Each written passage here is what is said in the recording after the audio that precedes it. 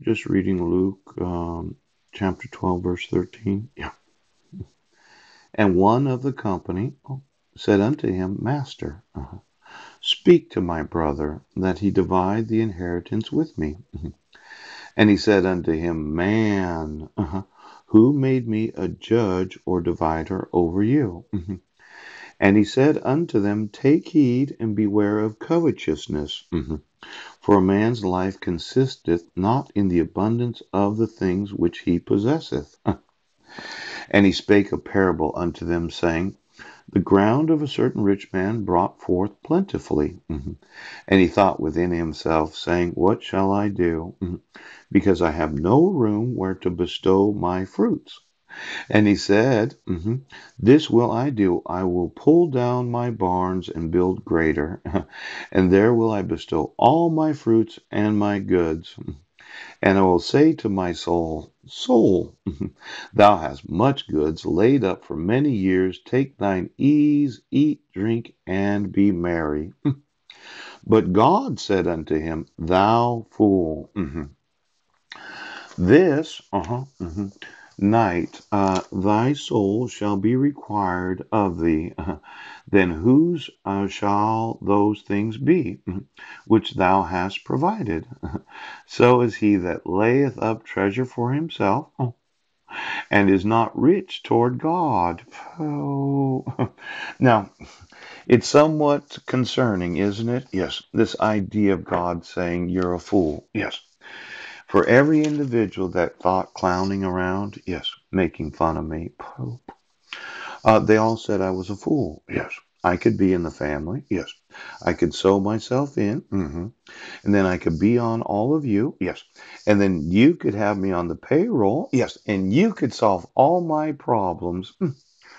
But God said unto the fool, yes, well, I'll make new barns. Right. I'll buy new lands. Ouch. I'll make new investments. Ouch. And I don't have to enforce the laws because as long as I have what is mine, yes, you are going to obstruct me from getting it. Now, this idea of Jesus, yes, yes, yes. He did make you ma- man, who made me a judge or divider unto you. Yes.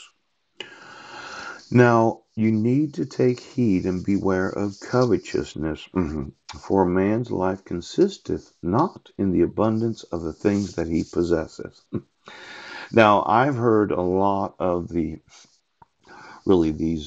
sayings that men have. Yeah, he who dies with the most toys wins. Right. I can buy my way out of any problem. Pooch. I can bribe any judge, any sheriff, any police officer. Yes. As long as I'm in the family, I can get anything I say as long as I have money. Yes. But my thought was that these civil rights, yes, they have to be enforced for every American citizen. There can be no impartiality. Yes. You can never do anything unfair. Yes. You have a duty and obligation. Yes. To always enforce the civil rights of American citizens. Now, for every attorney, yeah, that believed, ooch, I can get my way out of anything, I want, well, you cannot use forgery and fraud. You cannot issue court orders where there is no due process to the parties named or the minors. You cannot violate the civil rights of any citizen of this nation.